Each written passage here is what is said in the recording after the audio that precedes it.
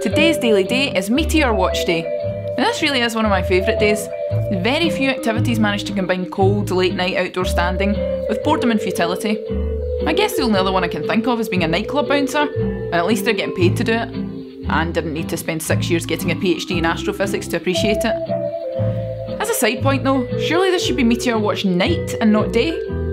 Anyway, if you're going out to watch the majesty of the heavens tonight, enjoy it.